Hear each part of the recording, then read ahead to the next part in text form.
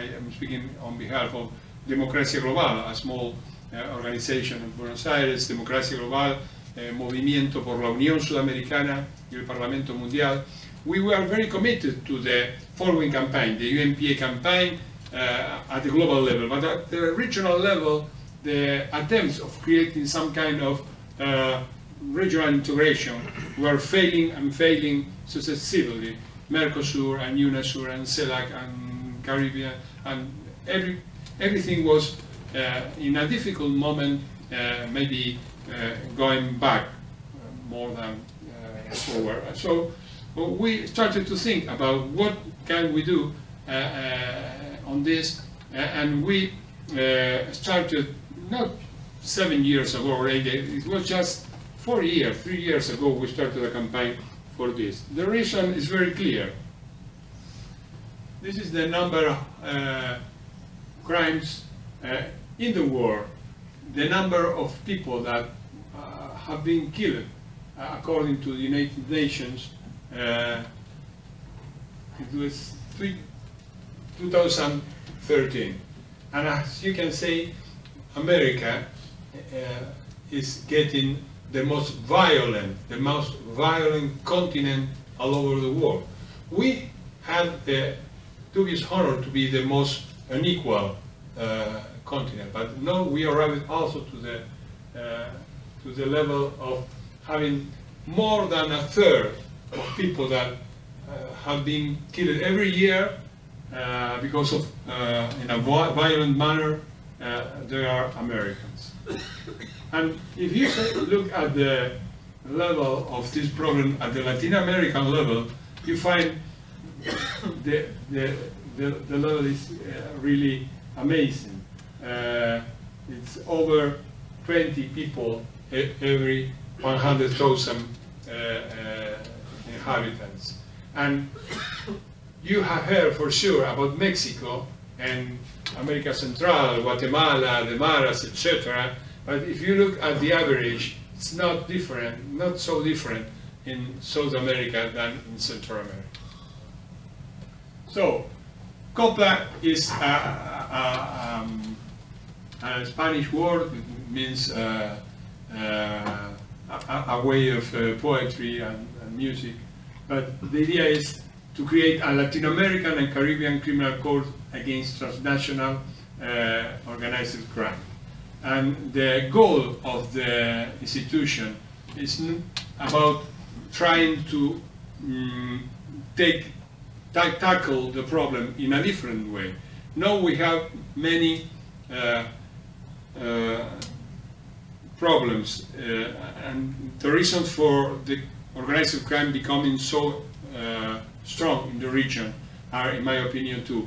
First, we are fighting only at the basic level, so at the level of where the criminality occurs, and we have doing almost nothing at the COPLA of the organization, of the mafia organization. And that's because there is a link between organized crime and politics and judges and forces of security, etc. There is a collusion, there is common affair, common business at the top of the level. Now we need a court in order to put the goal about dismantling and judging the members, the top members of each organization. On the other hand, the problem of organized crime is getting regional and global. Organizations are getting transnational, supranational, regional, global, and they move in the 21st century. Colombian criminals that are being persecuted in Colombia, they came to Buenos Aires, they put themselves and their families in the suburbs of Buenos Aires in very good neighborhoods, and they have just a room with 5 screens with Skype, and they manage the Colombian organization from Buenos Aires. This is transnational strategy, international strategy. At the same time, we're trying to persecute these guys by sending papers from the national prosecutor in Argentina to the Colombian prosecutor there, and nothing happens. Time flies. And there is a very concrete example. Argentina and Paraguay are both members of Mercosur since 20 years. They are in the same bloc. But if a criminal in Paraguay, an Argentine is detected in Paraguay and the police caught him, he could manage the situation for being in Paraguay for at least 3 years. This is the calculation we have. In 3 years, you can destroy the proofs, you can do nothing about prosecuting the man, and we need to fight this reality, which is a reality of the 21st century with the elements that the 21st century provide, and not with the organizations, the national states and national divisions, which are from the 20th century. That's why we think we need something at the regional level in order to cope the thing. And basically, we are proposing a court which is based on the Palermo Convention. The Palermo Convention was some years after the creation of the International Criminal Court, and it was what, at the beginning, organized crime was part of the program of the International Criminal Court. It was a concrete Trinidad Tobago proposal about putting organized crimes on the Rome Statute. It was rejected because of good reason, I think. And then the United Nations convoked an assembly, and they at Palermo. It was called the Palermo Convention and Protocol, and then defined the kind of transnational crimes that had to be committed in at least 2 countries or having effects in at least 2 countries. And basically we are speaking about drug trafficking, traffic of arms, traffic of human beings for sexual or labor slavery. We are speaking about also money laundering, which is very important in the region, because maybe if organized crime is the first problem in Latin America, the second one is corruption. And if you block money laundering, you have good possibilities of reducing at least political corruption. So, what's the strategy? We copied basically the strategy of the creation of International Criminal Court. In one hand, we are trying to create a broad Latin American network of organizations, of civil society fighting for the creation of the COPLA, trying to have the attention, to track the attention of politicians, lawyers, judges, members of parliaments, intellectuals, and so on. At the same time, we have draft already.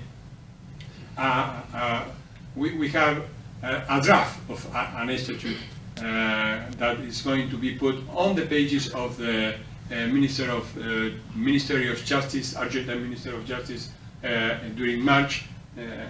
And of course, we want to be effective in convoking political parties and governments, because at the end, this has to be a campaign, this has to be a policy, it has to be a goal in the hands of governments. Well, this is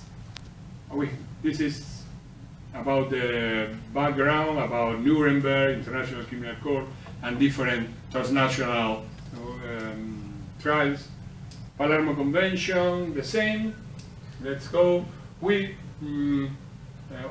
I already spoke about the goal. The scale is Latin America. Latin America is this is very important. Why Latin America and not all America? Why not global? Well, so of course the problem of organized crime is a global trouble, and we have at the end to fix that at the global level. But the problem is only the first problem of a region in Latin America. You know, if you go to poor towns in Buenos Aires and you speak to the people, people don't ask anymore for jobs or education. The first thing they put on the agenda, and this was very well studied, is about human life. They are menaced by the gangs, they have fear of their sons to become prostitutes in the hands of the trafficking of human beings, or to be killed, or to be absorbed by an organization, to be slaves of a mafia. And this is the basic concern poor people have. So the problem of security connected with the development of organized crime has become the basic thing on the social division in Latin America. It's not anymore about how much do you earn. It's indirectly, if you have money enough, you are safe. If you have not, you are in the hands of organized crime. It's also, as I say, a basic problem, the corruption. This impacts also in politics heavily, particularly in countries like Mexico, in which, you know, Ayotzinapa example. So the mayor of a city put a group of students in the hands of organized crime, and they were killed and they disappeared. 40 people, you know, 43 people disappeared. And it was calculated in Mexico that in between 30,000 and 60,000 people were killed or disappeared during the last 10 years. So it means that the basic menaces and the threats to human rights in Latin America are not connected anymore to military dictatorship, but to the question of organized crime. And this is a basic important thing. It's also a limitation for the economy. So the national budget of Mexico is about 8% of the national budget of Mexico is dedicated to this thing, to security, instead of being in education, health, and other services. And it's also a limitation for investment, foreign investment, or the same companies in Mexico. If they expand and they have more people, they have to put the CEO and the board, etc., and they have to spend a lot of money in order to protect them and their families for the menaces of kidnapping and so on. So it's some kind. The message is this problem, organized crime, is part of all the agenda. Gender agenda, it is about human trafficking. It's the basic menace to gender equality right now, and it's about also connected with transparency and corruption and social equality, etc. That's why we think that Latin America is a good continent to start. If we are so successful, we hope we are going first to show to the world and to ourselves that Latin Americans, we are able to manage our own problems. Not just to complain about the United States entering through DIA in our affairs, etc., but to manage our own problems. And this could be helpful also in other terms of regional integration if the countries of Latin America are able to solve or to help to solve this situation in this field. We hope this is going to be a good example in order to move forward also in economic integration and so on. What else? The flexible framework. There were many proposals. There is an ongoing proposal from Ecuador about putting a court like this in the UNASUR. We insisted about, first thing, this has to be Latin American, Mexico and countries of Central America and the Caribbean have to be included. We cannot leave them alone. And secondly, we need a flexible approach. If you put this initiative inside the Mercosur or the UNASUR, you are going to finish discussing how many washing machines you are going to export me, and I am going to sign to you if you don't export washing machines to us. So this is a very concrete problem. Each country, any country that is willing to join the coalition, to join the court, is welcome. This is what we call flexible institutional framework. Of course, we have to manage the things. We are very friendly to the International Criminal Court work. I had a meeting just a couple of days ago with the president and the prosecutor. They occurs to be Argentine too, so I know them for a long time, and they are very friendly, and we have very good ideas about how to organize the process by both of them.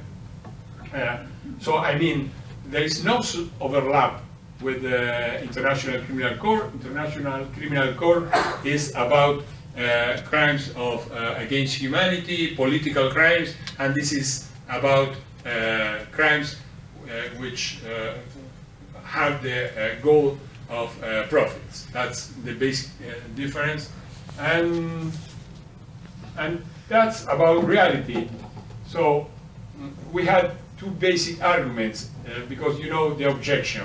What about national sovereignty, national jurisdiction, and so on? So first, we are using the same complementary principle as the International Criminal Court. I mean, the COPLA is going to act only after the national justice has shown that it's unable to cope with a problem. And almost all the Latin American countries are members of the International Criminal Court and are part of the Rome Statute, but they are also signatories of the Palermo Convention, which means that their governments has a commitment towards their own society, but also to the international community, because if you have organized crime in your country, you are not affecting only your country, you are affecting also neighborhood, you are affecting other countries. The affairs of drugs between Argentina and Mexico were amazing during last year, and this is an example. This is a responsibility of the governments to tackle down the problem at their level. And these are the signatories. You know, except in the Guyana, almost all the countries of the region are signatories. So our argument is why, if a country accepted the complementary principle at the International Criminal Court, they are not going to accept this for the COPLA. Why, if they are signatories of the Palermo Convention, they would not accept to a court which basic goal is enforcing the Convention of Palermo.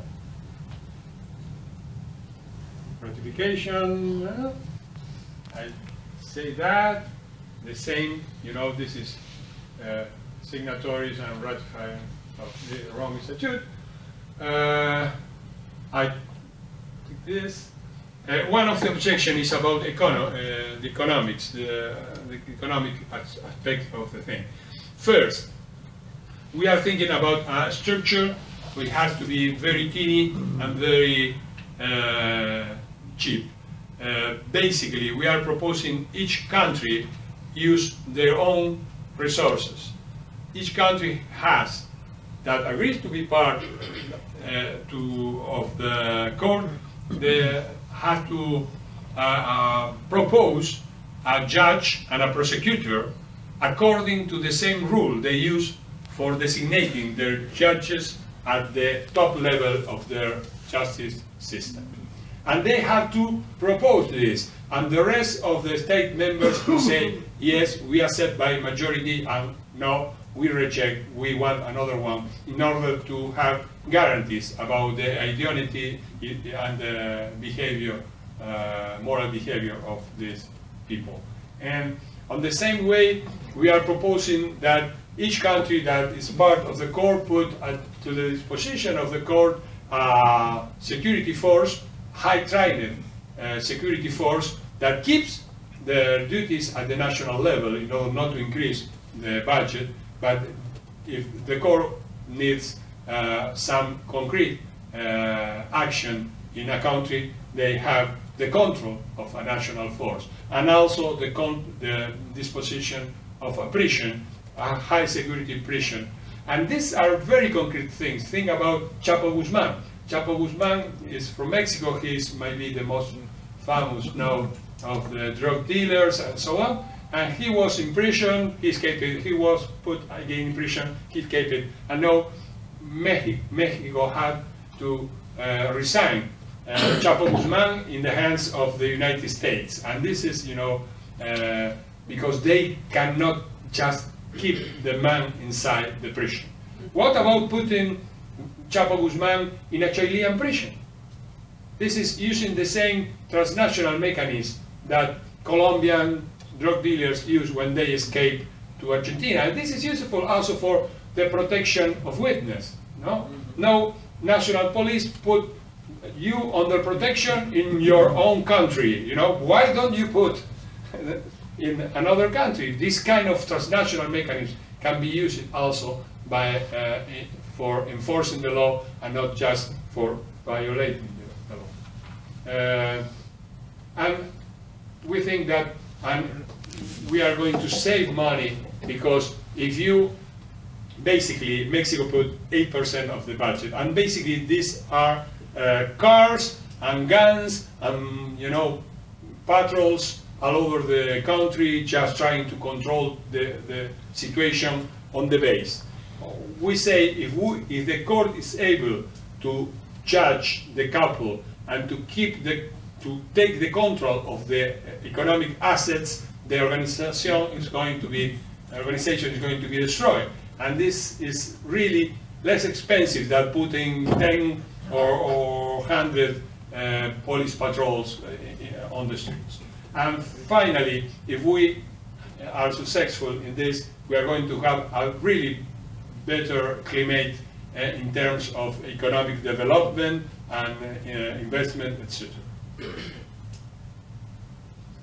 Finally, this is a report. Our first trial was to be regional, so we started the work in Argentina, but I went to Chile, I went to Peru, I went to Colombia, I went twice to Mexico, and it was very successful. I found a lot of people saying, this is a good idea, we want to follow that, but it was very difficult to keep the contact.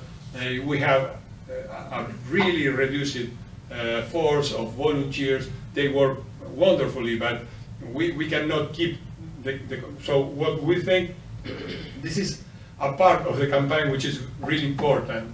We have been really successful here and here.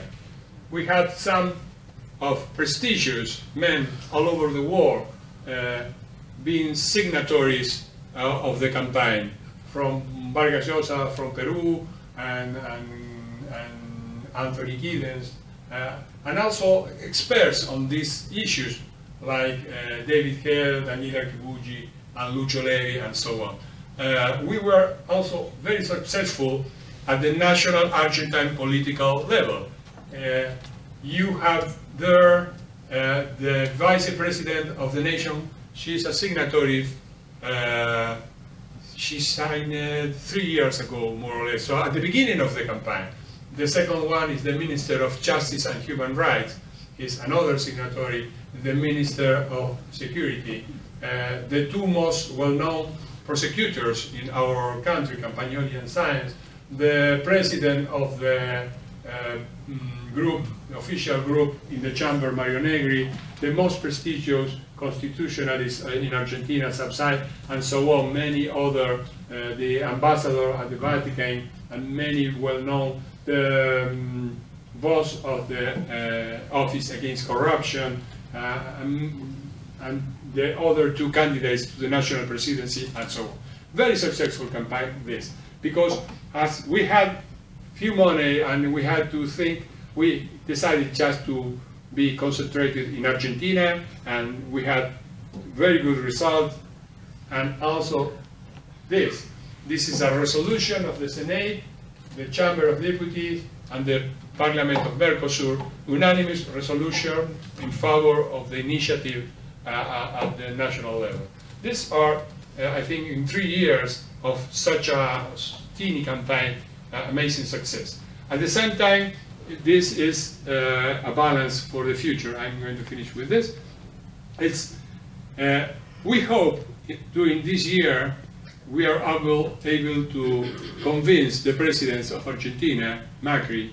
I have a meeting, a promised meeting in March, of taking this concept and this campaign in his hand. We have the vice president we have the Minister of Justice, we have the Minister of Security, the boss of the Anti-Corruption Office.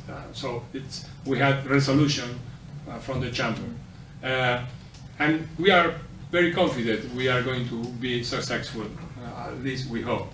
But at the same time, we failed completely about becoming not national, but regional, and not only political environment, but civil society environment. And this is because of the lack of money. So we are rethinking about relaunching the campaign at the Latin American level. And we are thinking about, in 2 years, having an office in at least 6 countries in the region, meaning Mexico and Brazil and Colombia, Chile, Costa Rica, and so on.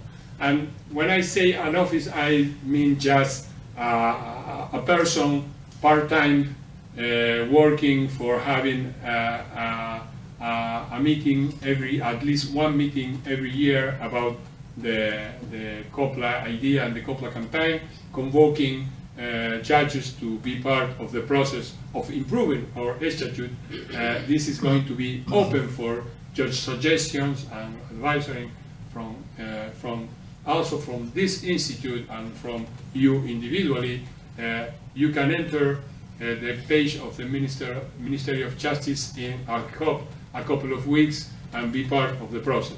On the other hand, we need somebody there on the field trying to do the same things we did in Argentina, in different countries of the region, in order to become regional, not only an Argentine initiative, and in order to involve civil society in order to keep the control and monitor the process, helping national governments and keeping an eye on what's going to be done. So that's our basic proposal. Thank you for listening to me, and I hope you can make concrete suggestions and support to that. The first thing is just being a signatory. The second thing is asking your group, your political group, your party, your institute, your